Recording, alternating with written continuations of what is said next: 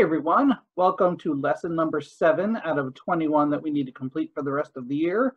Well, what we're going to talk about today is pressure. So we're actually going to condense in a couple days worth of stuff into one 30-minute lesson here. So we'll move a little bit fast, but we'll get all the main things that we need to, right? So what are the main things? And what the biggest thing is, well, here's the question of the day that would be popping up normally for you.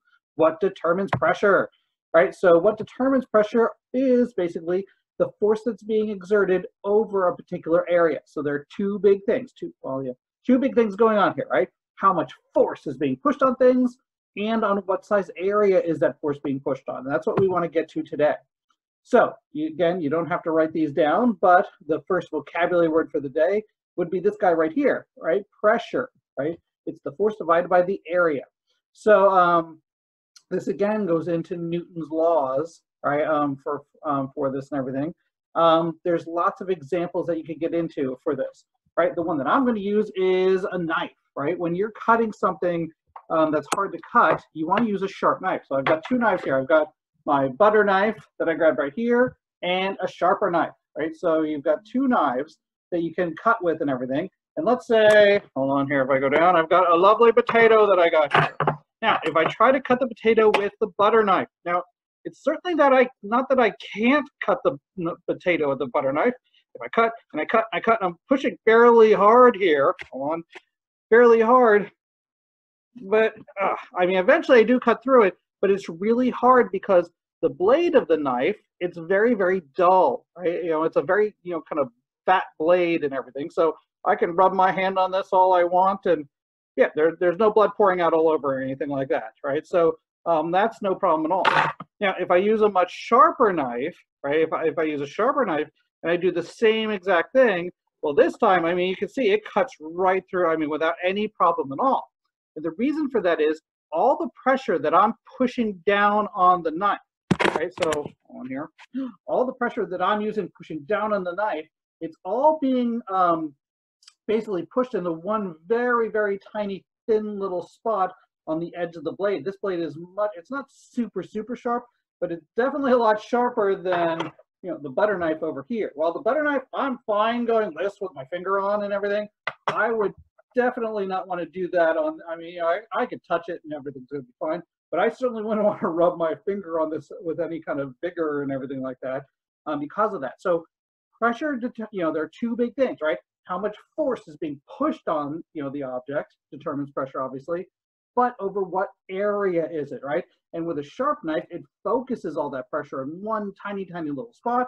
If it's a dull knife, right, I mean, it's still focused in one area, but the area is much bigger. The place that's actually cutting the food is much wider, so that's why you don't get as, good of a reaction cutting with a really dull knife. So if you've got something hard to cut, even harder than a potato here, make sure that your knife is really sharp, and it makes your work much easier for you. Right? How do you measure this, right? Well, the official way of measuring pressure is with something called the Pascal, right? This is how many units of pressure there are, right? So you wouldn't want to say there's 10 pressures compared to 20 pressures, right? Instead, you would say there's 20 pascals of pressure, or there's 30 pascals of pressure, right? Now, here in America, remember, we are different. We're special here in America, right? So you can see on the little picture right here, right? These are what pretty much everyone in the entire planet uses is going to be pascals, right? I've got, 20,000 pascals, or I've got 28,000 pascals. I would be really bad on this, scenario here. Here in America, though, we often use PSI, right? Or pounds per square inch, right? So you can see it would be 500 or 1,000 or 1,500, PSIs, or pounds per square inch. It's still the same idea, though. It's just the scale that we use compared to what everyone else uses in measuring all this pressure that we have for it. Okay, there's not a joke of the day, but there is a cartoon for today, right? So you've got the two mosquitoes and they're watching, and one of their friends explodes, and they're saying, I guess that's why it's not good to have high blood pressure. I thought it was funny. So anyway, so yeah, there's the pressure joke of the day for us, right? Normally you'd fill in all kinds of notes and things like that, but for us, we'll just kind of read through these, right? So you've got pressure is the amount of force per unit of area, right? So it's how much force is being pushed on something, but over what size area, right? Is it all focused in one little tiny area, or is it spread out a lot?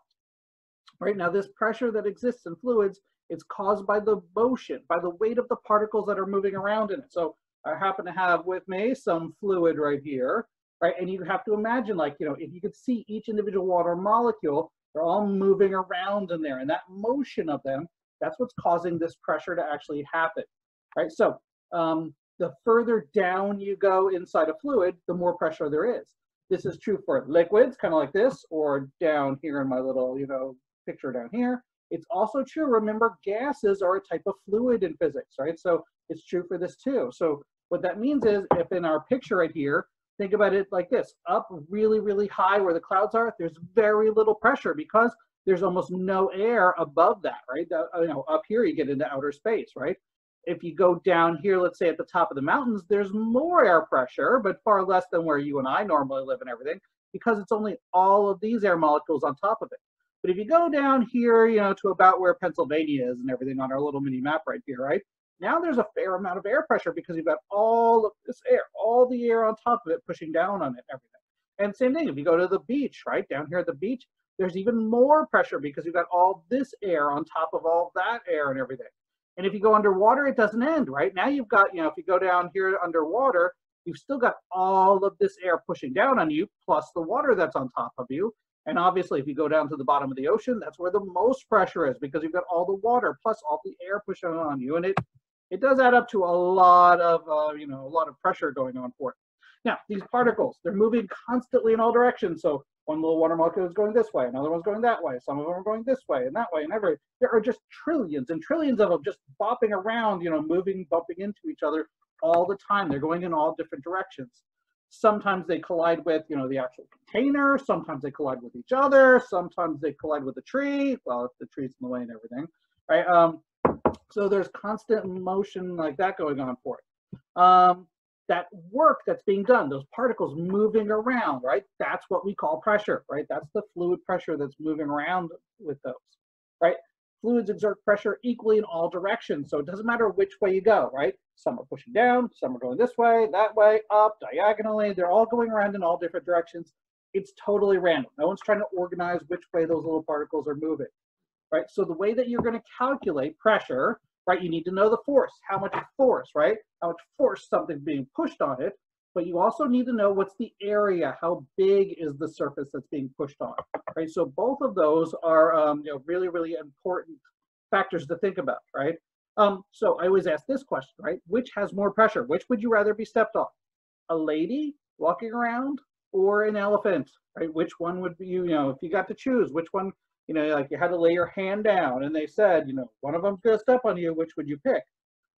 Most people would pick the lady over the elephant, but that might not be a very good choice, right? Because an elephant, if you ever saw their feet, right, they're huge. I mean, we're talking they're really, really big. Their feet so big that they spread their force out, right? They spread that force of standing out. So actually, if you slip your hand under an elephant's foot, I wouldn't want to do it maybe on like pavement, but if it was a somewhat softer surface and everything like that, the elephant could step on your hand and it wouldn't crush it like, it wouldn't mangle your foot, hand or anything like that. What if it was a lady but wearing high heels, right? Well, now most of the force comes down the back of her leg, down her heel, and all that pressure, well, most of that pressure, it's all focused on this little tiny high heel right here. So again, if you had your hand out and you know, she put all of her weight, well, it's not too dissimilar to imagine like a pen, right? You know, the size of this is pretty similar to the size of this guy down here. So imagine someone saying they're going to put half their body weight, right, onto, they're going to do like a handstand, putting half their weight onto, you know, a pen right here, and then that's going to be on your hand.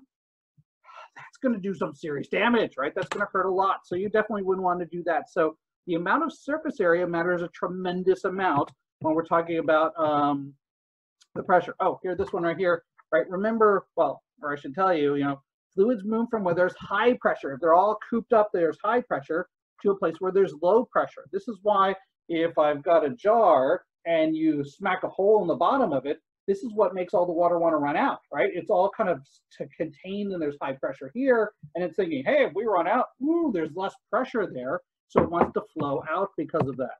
All right, let's see here. Oh, and then what we're gonna do is, let me cut to my kitchen really quick and I'll show you the whiz.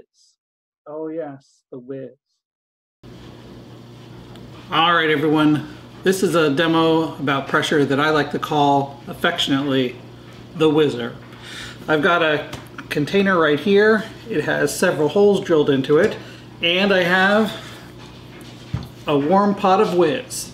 So all you have to do, it's fairly simple to get this to work, is add the whiz into the container, and pretty quickly you can see what's going on here. You can see the effect of pressure, right? At the top there's a hole, but there's not a whole lot of pressure because there's only the water molecules between the top of the surface and the hole, you know, to force the water out.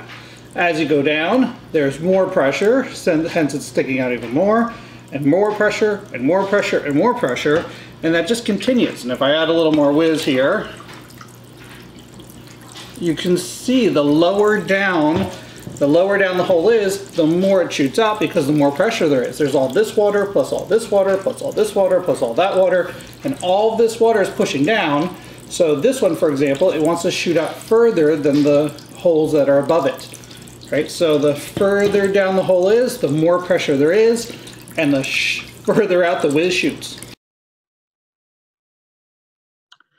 So hopefully you enjoyed seeing the whiz here, right? Here's kind of a zoomed in version if you had trouble seeing this, but you've got the whiz in the container right here, right? There's low pressure because there are only these water molecules right here pushing down, so there's not very much whiz pressure right here. This one, oh, you can you can see there's tremendously more pressure because you've got all this water plus all that water, and then so on. The further down you go, the straighter out the whiz shoots because you've got more and more and more and more pressure pushing down on it.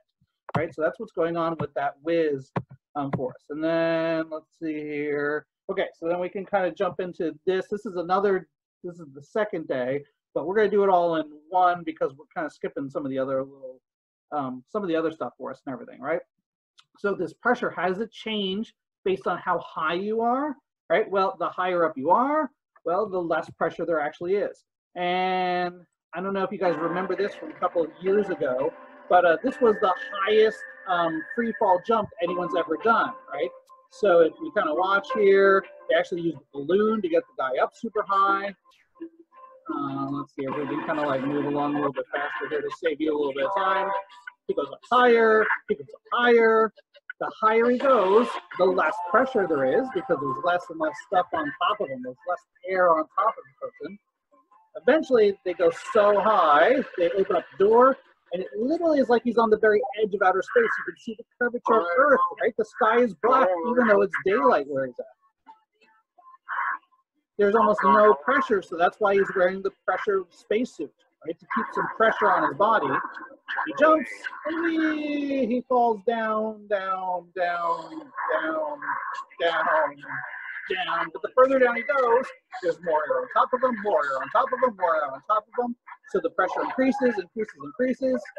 Eventually there's enough air you can open up the parachute, and yay, everything's safe and sound again, right? So the lower you are, the more pressure there is, right? Remember I was telling you, there's more pressure on you when you're at the beach than if you're on vacation in the mountains.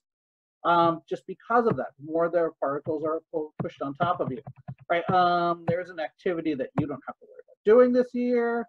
And then for this one, right, how is it that fluids create pressure? It's basically, it's the force of all those individual particles on top of you. Let's use the ping pong example, right? Let's say someone says, hey, I'm going to put one ping pong ball on top of your head. You'd think no big deal, right? But what if they said, I'm going to put 1,000,000 ping pong balls on top of you, right? It would kill you. You'd die by ping pong balls. That would be a terrible way to go, although it'd be humorous on your gravestone, right? So all those ping pong balls, they do add up. Even though one ping pong ball is so light, you almost couldn't feel it at all. If you had 1,000,000 of them on top of you, like all somehow like, you know, focused so they're all their weight is crushing down on you, it's probably going to kill you, right? I mean, they're really, really heavy when you talk about, you know, 1,000,000 ping pong balls and everything, right? So that's, you know, a good way you can do it. How about this? The can crush example right here of pressure, right? Here we go. Here is a shipping container, and all they did is they just pull all the air out of it, right? So the only thing that's smushing this can right here, this really big train can, basically, is just air pressure. When they pull all the air out of it, right, the air pressure smashes it, right? So you've got this tremendous amount of pressure that's inside of it. Now, normally, normally if you have, just a train car, it doesn't get crushed by pressure because, well, it's not airtight, right? Some air comes in. So even though there's a humongous amount of air pressure pushing down on it, I mean, think all the air molecules from outer space to this container ship right here, right? They're all pushing down on it. Normally, though, some of them are on the inside, so some of them are pushing towards the outside. From inside, they're pushing out, and it balances out. There's no big deal. What they did for this is they sucked all the air out of it, right? So they sucked all the air out of it, and that's where, it ends up looking all, hold on here. Can I get it to the picture? That's where it looks like this right here, right? Once all the air is pulled out of it, now the air on the inside is not pushing out, so it's just the air on the outside pushing in, and it literally crushes the container, right? So kind of a good example of how strong air pressure actually is for us. Hey everyone, one last pressure example that I really wanted to give you. This is one of my personal favorites, is this guy right here, the fire piston. Right now, if you've ever gone camping, I guess I should say, right, it's no problem. If you want to start a fire, you just whip out your lighter or some matches or something like that, and there's no problem at all. But what do you do if you're camping somewhere where you can't be replenished with new supplies, and it's just, I mean, you can't bring like 20 lighters with you. I mean, you have to pack all kinds of other stuff. Well, there's a thing called a fire piston, and this is not new. This has been around for thousands of years. This just happens to be a new one I got off Amazon, right? And what a fire piston does is it uses pressure to start fires, right? So what you do is, well, there are two pieces to it. All right, there is the canister. There's basically a cylinder right here, and there's the piston part of it and everything, right? And what happens, or I guess I should say, the key to it is there's this tiny little rubber stopper that goes around right here that makes an airtight seal. So when you put the two of them together, like so, right, all of the air is trapped inside of there, right? It's an airtight seal. The air molecules that are in there, they can't get out. So just like I've been telling you, they're moving around, right about now, the speed is probably kind of like this. They're kind of like moving around. Some are bouncing back and forth. Some are bouncing up and down, everything like that.